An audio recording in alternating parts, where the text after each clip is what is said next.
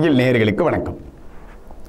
நேயர்களே, இன்று மார்ச் 28 தீரர் சத்தியமூர்த்தி அவர்களின் நினைவு நாள். அதனால் இன்றைய தலைப்பு வாக்கினில் ஒளி ஏற்றுவோம். நான் பிறந்த மாவட்டமான புதுக்கோட்டை மாவட்டத்தின் திருமயத்தில் பிறந்தவர்தான் தீரர் சத்தியமூர்த்தி. BA BL படித்து வழக்கறிஞராக பணியாற்றியவர். நீதிமன்றங்களில் தன்னுடைய வாதங்களினாலும் தன்னுடைய போராட்டங்களினாலும் தேசத்திற்கு மிகப்பெரிய தொண்டாற்றியவர். சுதந்திர போராட்ட வீரர், சமூக சீர்திருத்தவாதி, ஏராளமான நற்பணிகளை செய்தவர். இவை எல்லாவற்றையும் விட முக்கியமாக மிகச்சிறந்த பேச்சாளர். தமிழிலும் ஆங்கிலத்திலும் அவருடைய புலமை மிகச்சிறப்பானது. அதனால்தான் இன்றைய தலைப்பாக வாக்கினில் ஒளி ஏற்றுவோம் என்று கொடுத்தேன். மகாகவி பாரதி சொல்வார், உள்ளத்தில் உண்மை ஒளி உண்டாயின் வாக்கினில் ஒளி உண்டாம் என்று. யார் ஒருவருக்கு நெஞ்சத்தில் உண்மை இருக்கிறதோ அவர்கள் பேசும் பொழுது கூட அந்த வாக்கினில் ஒரு ஒளி ஏற்படும் என்று அவர் சொல்லிக் கொடுத்திருக்கிறார். ஒரு பேச்சாளர் என்பவர் நிச்சயமாக அவருடைய வாக்கினில் ஒளி ஏற்ற வேண்டும், அவருடைய வாக்கினால் ஒளி பரவ வேண்டும் என்பதுதான் முக்கியம். ஆனால் தற்பொழுதெல்லாம் அப்படி பேச்சாளர்கள் இருப்பதில்லை. எப்படி மட்டையை பிடிப்பவர்களெல்லாம் பேட்ஸ்மேன் என்று அழைக்கிறோமோ, பந்தை வீசுபவர்களெல்லாம் பந்து வீச்சாளர் என்று சொல்கிறோமோ, அப்படி மைக்கை பிடிப்பவரெல்லாம் பேச்சாளர்கள் ஆகிவிட்ட காலம். பேச்சாளர்களும் அதை பற்றி கொஞ்சம் கூட கவலைப்படுவதாகவே இல்லை என்று நான் நினைக்கிறேன். சமீபத்தில் ஒரு நிகழ்வில் ஒரு பேச்சாளர் தன்னுடைய அழகான திறமையால் ஒரு வாதத்தை கூட வைத்தார்.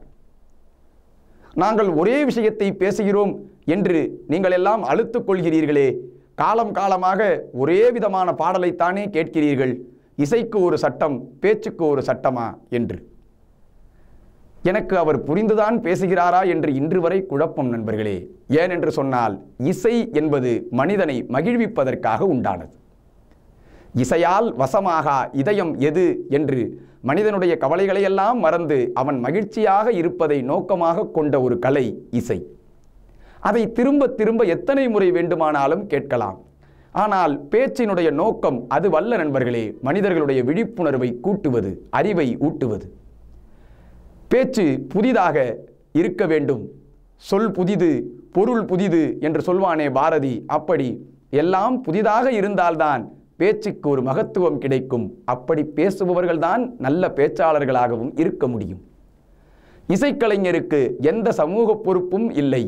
ஆனால் ஒரு பேச்சாளருக்கு இந்த சமூகத்தை 1% முன்னேற்ற வேண்டிய பொறுப்பு, கடமை இருக்கிறது. இதைத்தான் நாம் கவனத்தில் கொள்ள வேண்டும். இதைத்தான் நான் வாக்கினில் ஒளி ஏற்ற வேண்டும் என்று சொல்கிறேன். மைக் கிடைக்கிறது என்பதற்காக கண்டதையும் பேசுபவர்களுக்கு பெயர் பேச்சாளர்கள் இல்லை. மேடைக்கென்று ஒரு நாகரிகம் இருக்கிறது. மற்றவர்களை பற்றி குறிப்பிடும் பொழுது எந்த முறையில் அவர்களை விழிக்க வேண்டும், எந்த முறையில் அவர்களை பழிக்க வேண்டும், எந்த முறையில் அவர்களை புகழ வேண்டும் என்றெல்லாம் சில வரையறைகள் இருக்கின்றன. அதை பின்பற்ற வேண்டும். அப்படி பேசும் பொழுதுதான் அந்த பேச்சு ஒரு மகத்தானதாக அமைகிறது, மற்றவர்களுக்கு பயனுள்ளதாக அமைகிறது. வள்ளுவன் சொல்வாரே, அப்படி சொல்லுக சொல்லிற் பயனுள்ள, சொல்லற்க சொல்லிற் பயனிலா சொல் என்பாரே. ஆனால் இன்று நாம் பயனில மட்டுமே பேசிக்கொண்டிருக்கிறோம் நண்பர்களே. வாக்கினில் ஒளி ஏற்றினால் நம்முடைய ஒவ்வொருவர் வாழ்க்கையிலும் இந்த வாக்கு, இந்த பேச்சு, இந்த வார்த்தைகள் ஒளியேற்ற முடிந்தால் அதுதான் மிகச்சிறப்பானதாக இருக்கும். இந்த பொறுப்பை உணர்ந்து நாம் எல்லோரும் பேச வேண்டும். மிகச்சிறந்த பேச்சாளராகிய சத்தியமூர்த்தி அவர்களின் நினைவு நாளில் இதையே ஒரு உறுதிமொழியாக ஏற்று பேசும் பொழுது மிகவும் கவனமாக, மிகவும் சிறப்பாக பயனுள்ள சொற்களை பேச வேண்டும். அப்படி பேசத் தொடங்கிவிட்டோம் என்று சொன்னால் ஒவ்வொரு நாளும் உற்சாகமாக இருக்கும்.